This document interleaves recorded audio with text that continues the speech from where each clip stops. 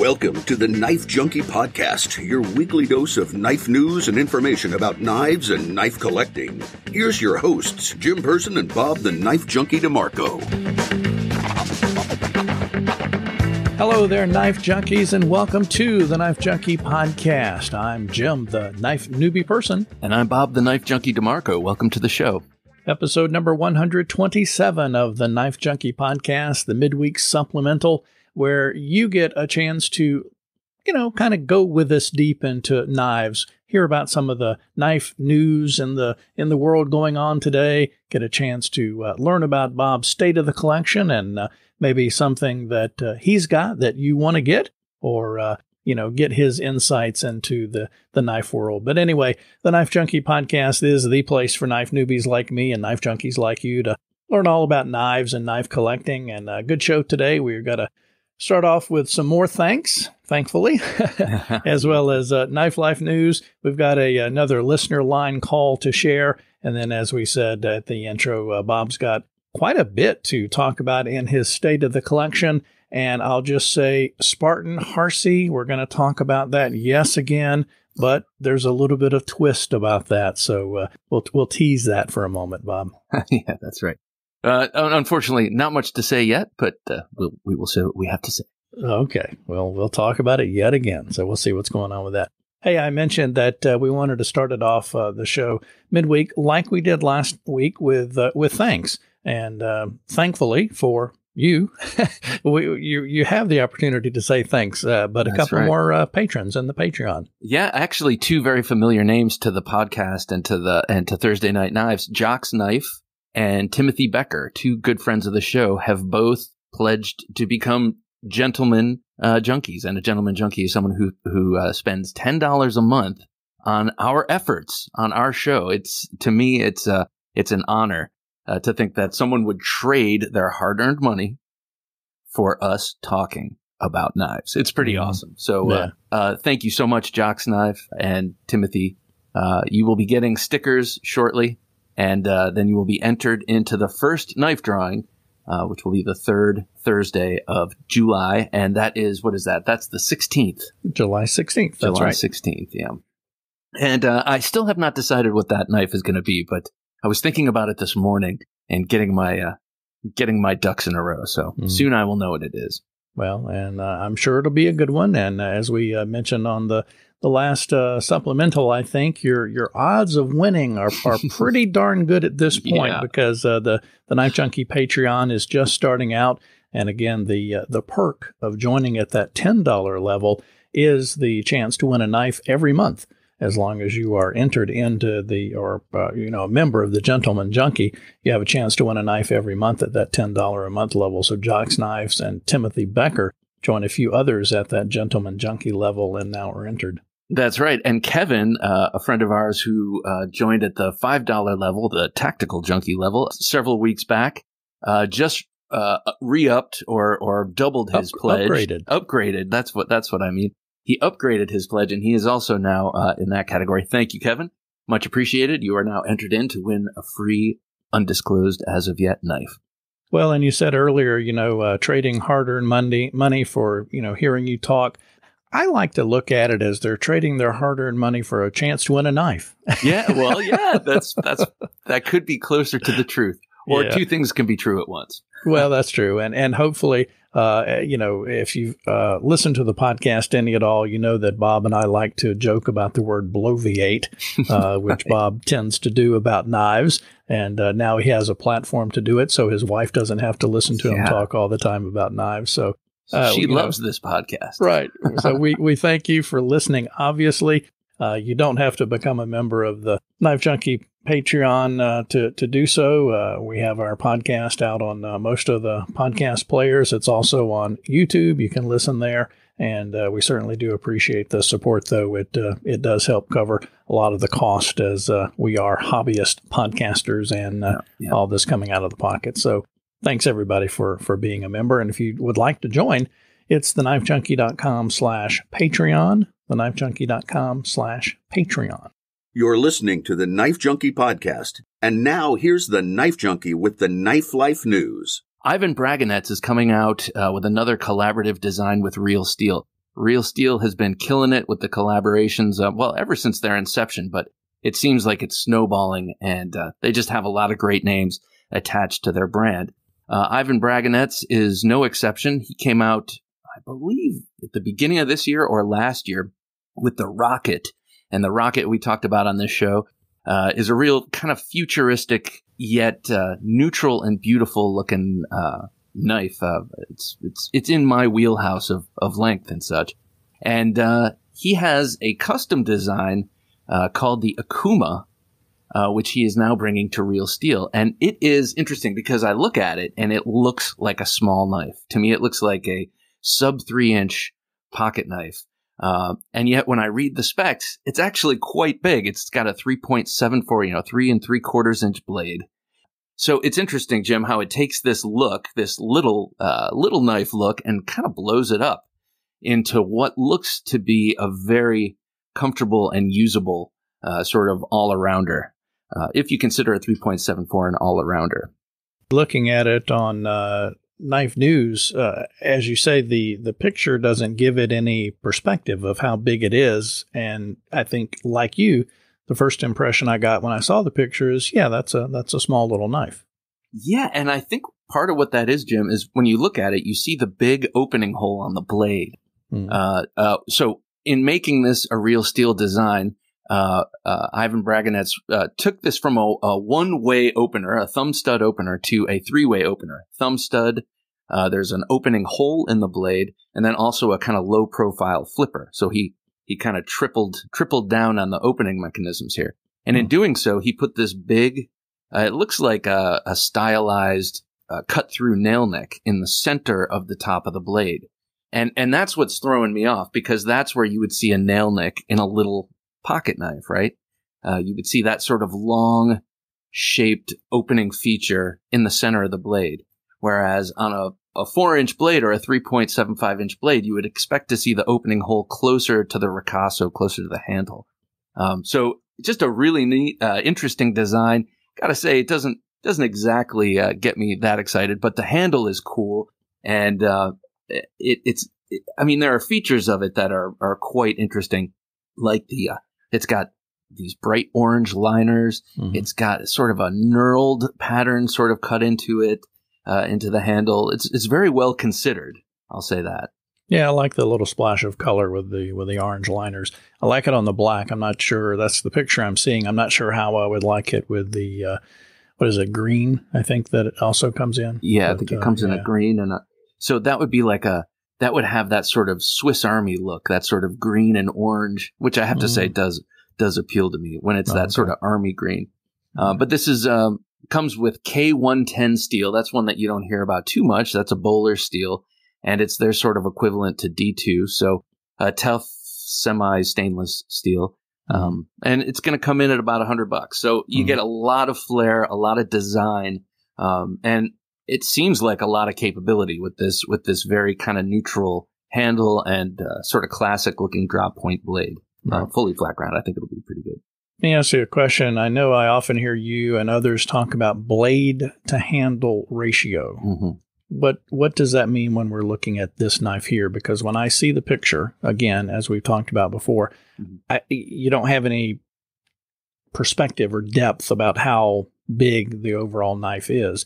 But when I'm looking at this picture, it looks to me like it's got a bigger handle, or a big handle, and a short blade. Is that what we're talking about, blade to handle ratio? That is. So in this case, we have no other object for scale in the photograph. Right. But you don't need that to judge or to determine the blade to handle ratio. I think that's what you're honing in on right now. Right. And to me, this has sort of the same ratio, loosely speaking completely scientifically. It seems to have the same ratio as, say, like a paramilitary 2, where for me, I want to see just a titch more blade. You know what I mean? Or maybe a bit less handle. I don't know. Right.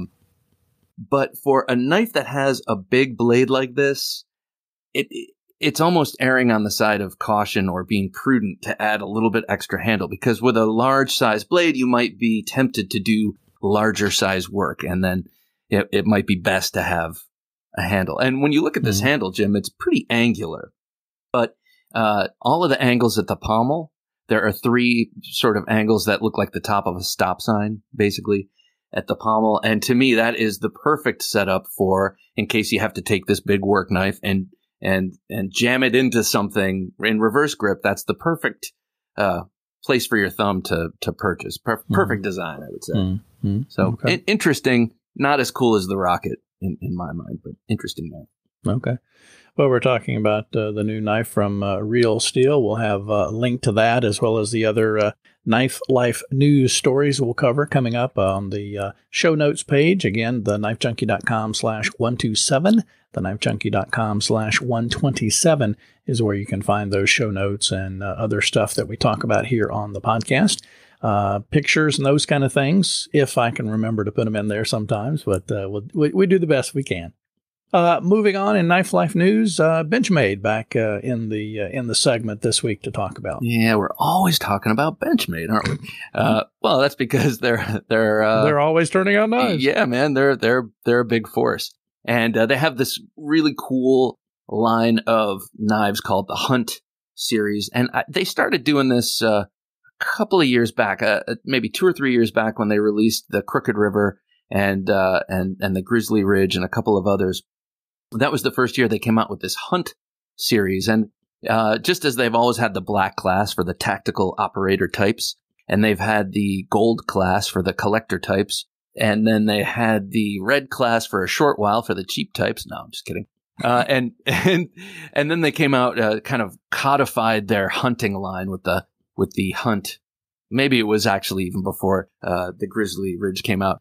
In any case, they've really strengthened this line's identity, and this year they're coming out with upgrades of all of these models. They had the Saddle Mountain Skinner and Steep Country, the Hidden Canyon Hunter, and the Hidden Canyon. And now these are all various length hunting knives. For instance, the Saddle Mountain Skinner has one of those big what do you call it? The grooves in the back. Oh, geez. You can tell I'm a real hunter, but one of those skinning notches in the back. They've tweaked the jimping on that. They've changed the sheath a little bit. Gut hook. That's the term I'm looking for. I was going to tell you, but no.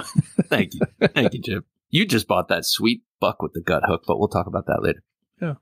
Now, in this new line of hunts, this reboot here, they're, if you see a -1 after the number, like the 1502-1 Saddle Mountain Skinner, that means it's the 15002.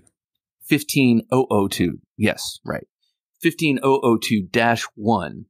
That means it's all upgraded. So instead of S35 blade steel and diamondwood handle scales, you're going to get Rich Light, which is kind of like micarta. Emerson's been using it a lot. And S90V, the one steel no one in the world likes to sharpen.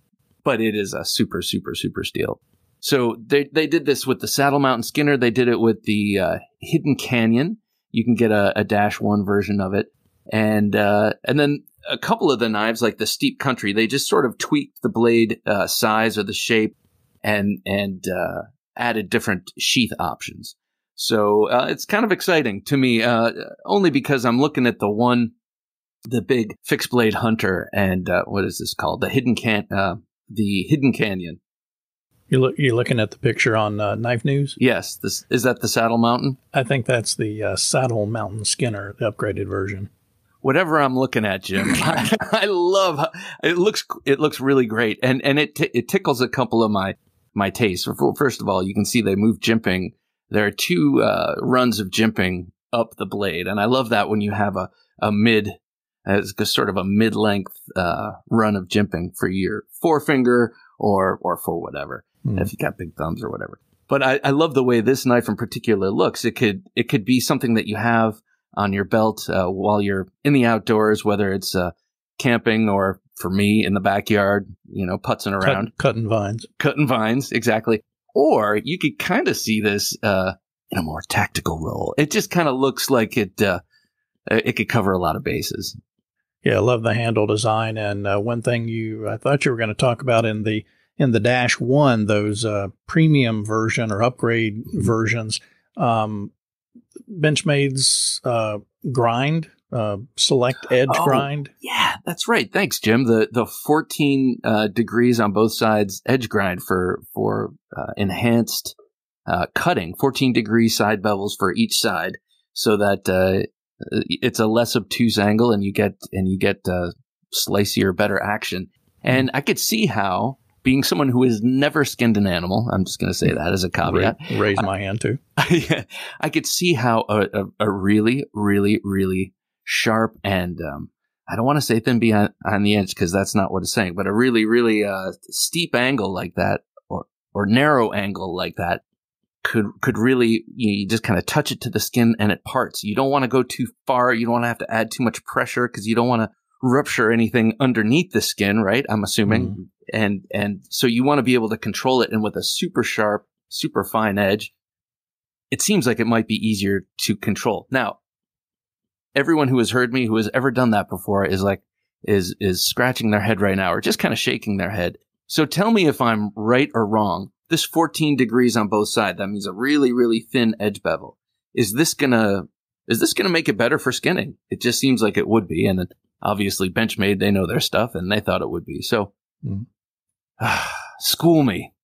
Well, school Bob, on the listener line, you can call and leave him your comments, thoughts, set him straight. Tell us what the edge is all about. 724-466-4487. That's 724-466-4487. That's the listener line. We would love for you to call, so that way we can hear you and also play your comment or question or thoughts back on an upcoming podcast, like we have a listener line call coming up.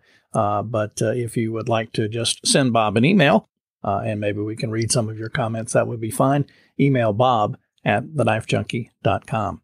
And it would be cool to have people tell me what they prefer in a hunting knife. This is not something I talk about often, because I have no real expertise in it.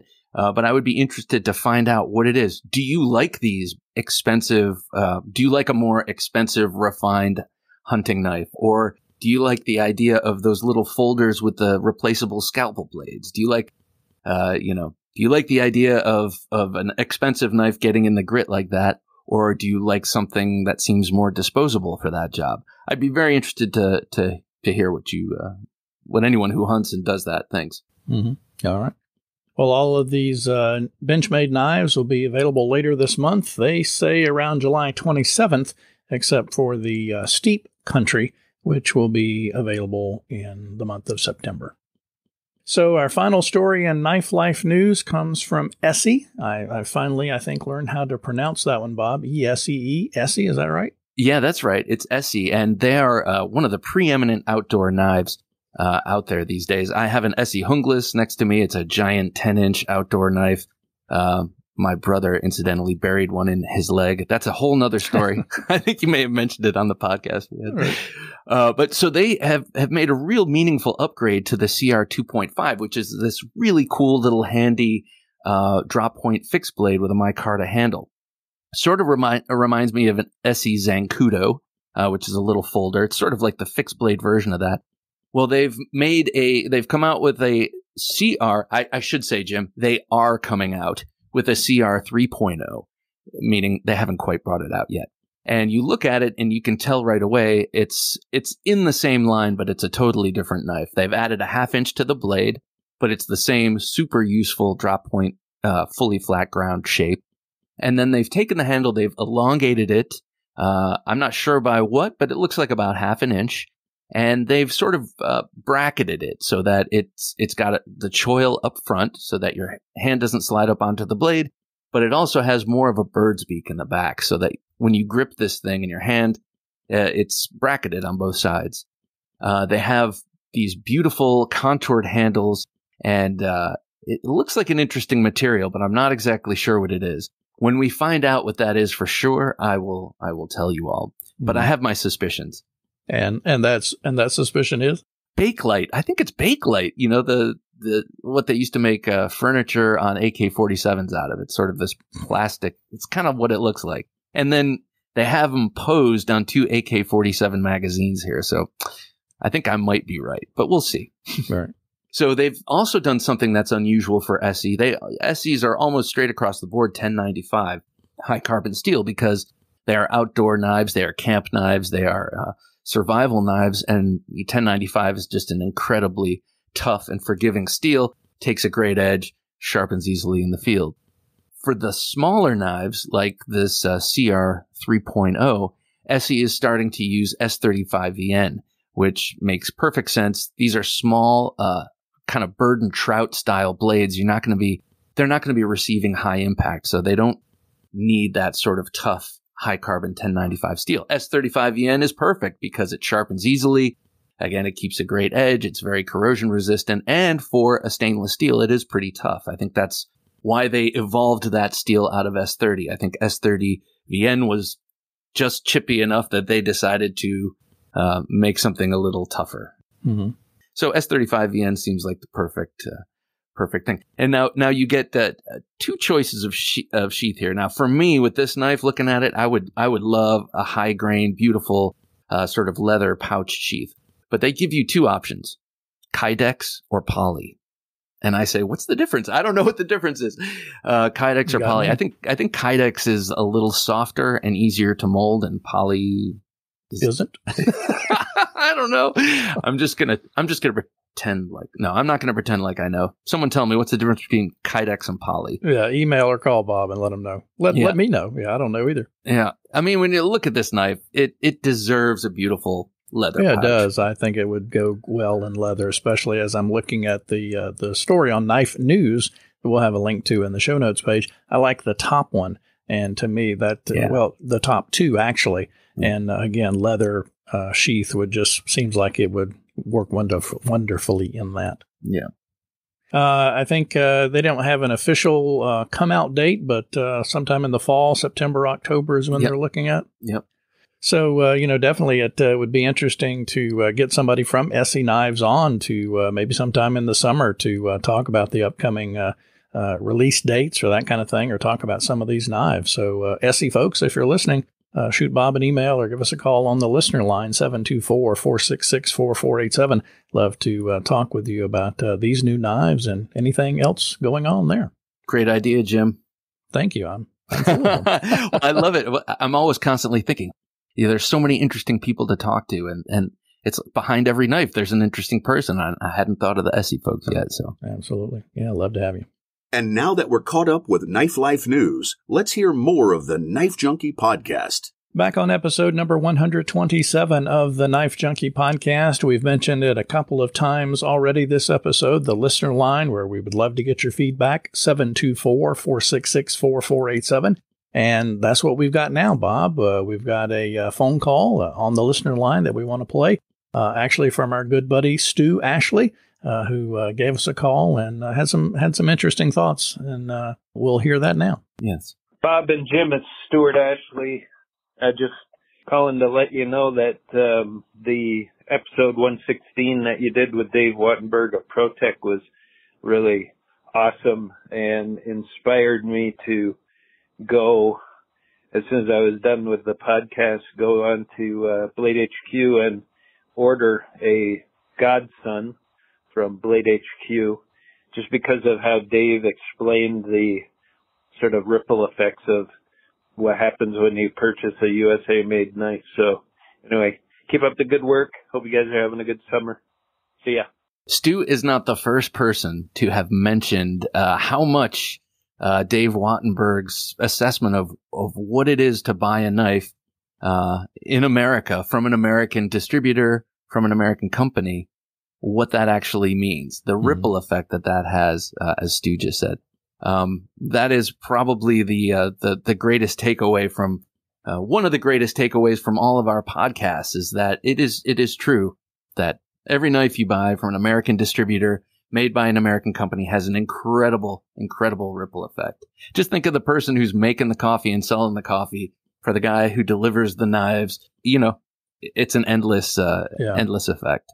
Yeah, well, it's, when you stop and look at it or think about it, the economy, we're all intertwined, and that's what's, I guess, been the hardest thing about this worldwide pandemic, with a lot of people not working, not having to go to the office. Gas prices have definitely plummeted, which, is good and bad. It's good if you're having to purchase gas. But, think about the less traffic. So there's all the good things that come with that. Then there's the bad things of people that are maintaining cars or doing maintenance or buying, selling tires or things like that. So it's all intertwined, Yeah, and that's that's just one industry. Yeah. One industry. Yeah. So gosh. Yeah, just the ripple and the intertwinement. So great thoughts about that podcast. We'll have a link to that in the show notes in case you missed it. You can go back and listen to that episode with Dave Wattenberg. Ever strop a knife again, even though it gets no real use? Face up to what you are. You're a knife junkie. Well, in the spirit of Stu's call and in the spirit of having a positive ripple effect throughout the economy that I'm entrenched in, I did something. You're going to buy knives and help everybody out? I did. I took action on the 4th of July. Ooh, all right. And ordered a Spartan Harsey folder. That's true. I've been talking about it. And then the other night on Thursday Night Knives, Alex just kind of gave me this disgusted look and said, just pull the trigger, Bob. Right. You keep talking and talking and talking. What are you waiting on? I was like, man, I am going to make these words reality. So I have done my part for the economy, and I'm going to do my part for the knife economy soon and sell a couple. And send a couple of these knives and give a couple of good deals of some great knives I have that I know you've heard me say it a million times. I have to sell a couple. But yeah, I am really looking forward to the Spartan Harsey. We spoke with William Harsey, a couple of podcasts back. Just such a great guy and a classic in the knife world. And every one of his designs, I feel I can identify, especially the non-daggery ones, though I'm getting to know his dagger style too. But just beautiful knives all around, and I'm very excited to have this. And when I get it, I'm going to call him and I'm going to say, Bill, I got one of your knives, Bill. He's going to say, that's great, kid. Yeah, thanks. Who are you? He is such a cool guy. Yeah, he was. Yeah, like Bob said, we'll try to have a link to that podcast with Bill Harsey in the show notes if you missed that. KnifeJunkie.com/127, TheKnifeJunkie.com/127. And you were so excited. You couldn't wait to get that out. I thought we were going to cover some of the other things in the state of the collection, but Bob was like, Spartan Harsey. Yeah, that was the last on my list. But, I thought it was a kind of a poetic segue from Stu's, I wanted nice. This was a good way to justify it, make it feel good in my own gut. So thank you, everyone. I hear you. No, that sounded good. That sounded good. And we will definitely look forward to hearing more about that on future podcasts, as well as seeing it in video, as well as I'm sure you'll show it off on Thursday Night Knives coming up here one time. But speaking of the state of the collection, we'll backtrack a little bit and talk about some other knives. Oh, good gosh. Right. I mean, not the Spartan Harsey, but hey, some other good stuff that you wanted to talk about in relation to July 4th, I think, as we're just coming off the July 4th holiday. You're speaking of the great Ikea Build-a-thon massacre of July 4th, 2020. Yes. It was a dire occasion. My wife did a whole bunch of ordering on Ikea for patio furniture, all stuff that she said, do you like this? I was like, yeah, that's spectacular. And it all showed up on the 4th of July and we built it. And it was, you know what? I'm one of those guys who actually likes putting those together. I like putting Ikea furniture together. I love it when that last little bolt goes in and there are no extra pieces. And I know I've done it correctly and I'm not that doofus guy that they have in the instructions. Anyway, with this giant order of stuff, there was a massive amount of cardboard. And oh my gosh, I got so excited. And I had 3 little knives that I've been dying to try out on cardboard and without just going out to the recycling. And I just wanted to have some extended use with these knives. And those knives are? And those knives are the Cold Steel Kiridashi, the little new folder for 2020. The CRKT Piet. I'm sorry, the CRKT Piet. I heard my P pop. Designed by Vox. Beautiful, beautiful little knife. And then the Finch Runtly, the knife that is an adverb that I got, that I won in the pass around group lotto when it was done. Okay, so two of them are Wharncliffe, the Kiridashi and the Finch Runtly are Wharncliffes. So they have completely straight edges and then not too pointy at the front. And then the Piet is all belly. It's a full bellied drop point, pretty much fully flat ground knife. So these three knives performed in a surprising fashion. Now they have different steels. The Finch is N690. The Cold Steel has some weird 4034 SS stainless steel I've never heard of before. And then the Vox or the CRKT is 8CR13 MOV. So we all have an idea of N690 is probably the best. The Cold Steel is probably in the middle, and then the 8CR13 is probably the least in terms of edge holding. I made sure they were all razor sharp, brought them out, and just started cutting and cutting and cutting and cutting. And my God, did I cut. And I found that my favorite of all of these to use was the Cold Steel Kiridashi. And I think it's a combination of a couple of things. And I'll tell you what those are in a moment. But the close second was the Finch Runtly. And I'm looking like, what are the things that are similar about them? And that is that they have that utility blade shape, that Wharncliffe shape with the straight edge. And man, you never have to cut twice with this, because the material doesn't shy away from the blade as your arm arcs, and your arm and your hand and your wrist and your elbow, it all takes on natural arcs. And as you cut with a knife that has a full belly, it shies away from the material as your body arcs away from the cut.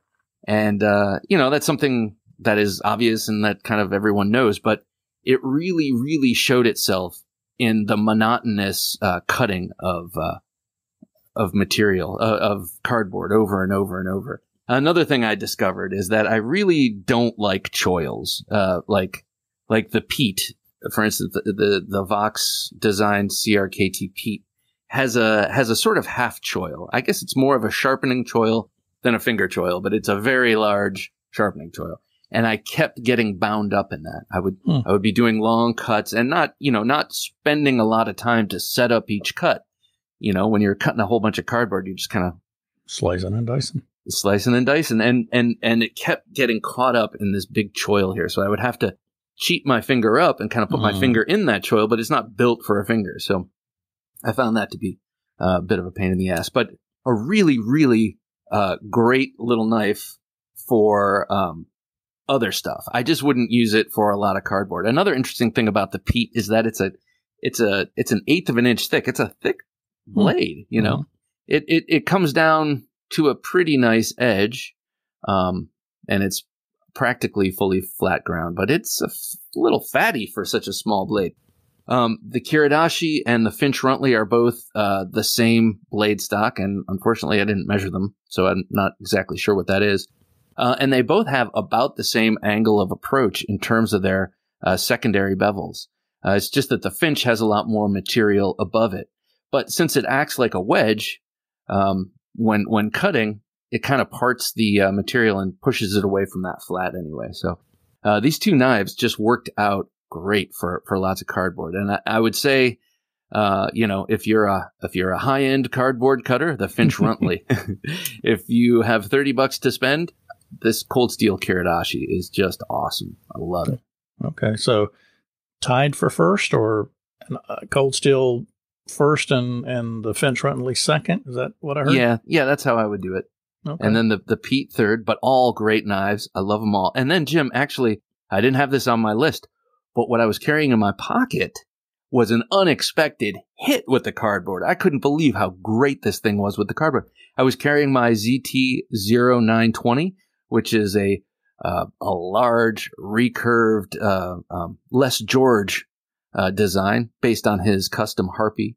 And that thing flew through cardboard. I always kind of figured it was a little bit thick, and but with that recurve and the edge I put on it, it just, man, what a great knife that ended up being. Totally unexpected for that purpose, that is. Right. All right, well, we'll try to grab a picture of the Cold Steel Kiridashi CRKT Piet and the Finch Runtly, maybe all together, and put that in the show notes as well. Altogether and unclean. I'll leave all the gook on them so that you can tell I did hard work with these. The cardboard just whined as Bob sliced it. Still to hear particles. The lamentation of the cardboard. Yeah. See all that cardboard just hanging off the blade. Wow. Rad. All right. Well, what did you do for your July 4th holiday? Did you have a cardboard massacre at your house as well? You can give us a call on the listener line, 724-466-4487, and let us know what you did over the holiday weekend and what kind of knife activities that you were involved in. We have mentioned Thursday Night Knives before. That, of course, coming up tomorrow, if you're listening to this podcast when it comes out on Wednesday. Tomorrow night, 10 p.m. Eastern, Thursday Night Knives. You can find that at TheKnifeJunkie.com/YouTube, TheKnifeJunkie.com/YouTube. You can also find all the past episodes, the replays, if you will, at TheKnifeJunkie.com/Thursday. That's where we'll have all of those shows archived in case you missed anything. And we've been having this lovely trend of people super chatting during Thursday Night Knives, and that is basically commenting and donating a little bit of money to the podcast and to the show. And I got to say right now, thank you so much to everyone who does that. I really, really appreciate it. I would name names now, but I don't want to leave anyone out, and I don't. But I'm very, very grateful. So come join us. It's such a fun show. People just drop in and we talk knives. We had 4 guests this last time. It just kept snowballing. It was a lot of fun. Yeah, guest co-host Therapeutic Edge and Women Carry Knives, and then at some point they were talking about Dirk Warning. Yeah, Dirk Warning showed so up. he popped in, and then something came up. I think we mentioned Alex or something. I know there's some comments about Alex, so he popped in, Alex's Knife Box. So 5 guests with or 3 guests, and then you, that made 5. So it's always great when folks can pop in and do that, and it's really easy. Even if you just have a smartphone, it's got a camera. It's got one of the best cameras you can have. So just get on your smartphone and pop in for a couple of minutes. You don't have to stay for the entire show. Maybe there's something Bob's talking about or a knife that's being talked about, and you've got one. You want to show it off, and just come on the show, man. That's what makes it so fun. I agree. And we have a knife fight at the end of each show, and that's a debate. And I come up with some very, very important question, like what's better, a button lock or an axis lock? And then either I debate with a co-host or the guests debate with one another. And this past week we had husband and wife, as Jim just mentioned, a Therapeutic Edge and Women Carry Knives. They have their own separate knife channels. But as you would imagine, as husband and wife, they intersect. And having them on the show, we had them debate, actually, that question, button lock versus axis lock. And it was great to put them on the spot and to sort of force them into some sort of marital conflict, right, for our entertainment. Now you're instigating like Alex did on that show. Yeah, and that's why I'm got a Spartan Harsey incoming. Before we wrap, Jim, I just wanted to talk about another friend of the show, Jerad Neeves from Neeves Knives. Now, Jerad and Kara have a popular knife channel where they both come on and analyze knives. And Jerad has been really, really digging into freehand sharpening. And I know he learned a lot from a guest of our show, Mike Emler, who's got crazy sharp sharpening out on the West Coast. And so I sent Jerad my Emerson Seax, as I've mentioned before, which, of course, it being a Wharncliffe, I had dropped on the tip at some point. And I asked him to take care of that and to sharpen it up. I was pretty happy with the edge, but, sharpen it up, but please fix that tip. In very short order, he not only fixed the tip, which is a very difficult thing to do, especially freehand, freehand on stones, but he gave this thing such an incredible screaming edge. It is so sharp. I can't believe it. It's like it's in the same league as my Razor Edge reground XM18. And so I'm really, really, really happy with this. And Jerad just did a fantastic job. And another great little bonus is that he took the little recurve, the little smile at the base of the blade away. Now, sometimes in factories when people are sharpening, putting the edge on the knife, they get towards the handle and they have to be careful. They don't want to ding, a part of the handle or the thumb stud or whatever. And maybe they get a little sheepish with the edge towards the sharpening choil. And then you get this little curve down, a little smile, sometimes people call it. It's kind of more like a frown, if you ask me, but it's kind of an imperfection on the edge. And he took it and ground it away.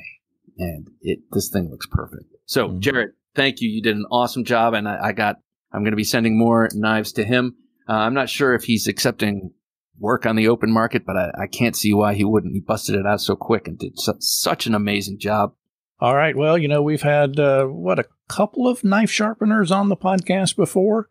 I know in the background or, offline, I've been, teasing you about that would be a great thing to get into for a sideline or a little extra money. But, there is definitely, it's not like you can just pick up some stones or a sharpening machine and, become good at it. There is some skill and practice required. Yeah. So, definitely congratulations to Jerad for everything that he has learned and involved in. And I'm glad that you were happy with that knife. And again, hopefully, maybe if you'll remember, take a picture and we'll put it in the show notes that folks can find at TheKnifeJunkie.com/127. So that was a reminder to me that the whole world heard. So I better take this picture. That's right. Write yourself a note like you do with your pen on your hand so you don't forget it. So tonight when you go get ready for bed and you brush your teeth and look at your hand and you go, what does this say? Oh. Yeah, I'll look at my hand and say, I can't believe I didn't wash my hand all day. All right, folks. We'll end it at that. Give that lovely thought for you for our Knife Junkie. We do want to thank you for joining us on the Midweek Supplemental, episode number 127 of the Knife Junkie podcast. And coming up this Sunday on our interview show, Bob, you want to tease who our guest is going to be? We have Levon from the Knife Nuts podcast. The Knife Nuts podcast is I think it was the first, but it's the biggest knife podcast out there. And it's made up of 4 great guys, all knife nuts. And Levon is kind of the ringmaster, I feel like. He's got everything I want before I know it exists. And he's got an incredible Instagram feed. And we had a great conversation. So we look forward to that this coming Sunday.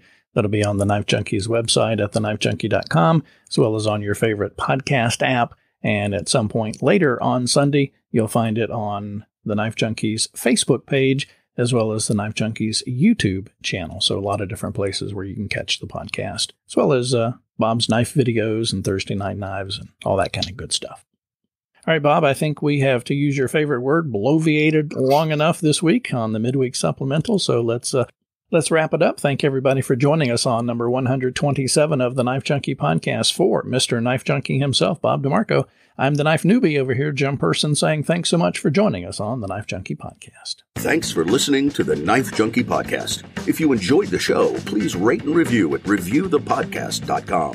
For show notes for today's episode, additional resources, and to listen to past episodes, visit our website, TheKnifeJunkie.com. You can also watch our latest videos on YouTube at TheKnifeJunkie.com/YouTube. Check out some great knife photos on TheKnifeJunkie.com/Instagram and join our Facebook group at TheKnifeJunkie.com/Facebook. And if you have a question or comment, email them to Bob at TheKnifeJunkie.com or call our 24/7 listener line at 724-466-4487, and you may hear your comment or question answered on an upcoming episode of the Knife Junkie podcast.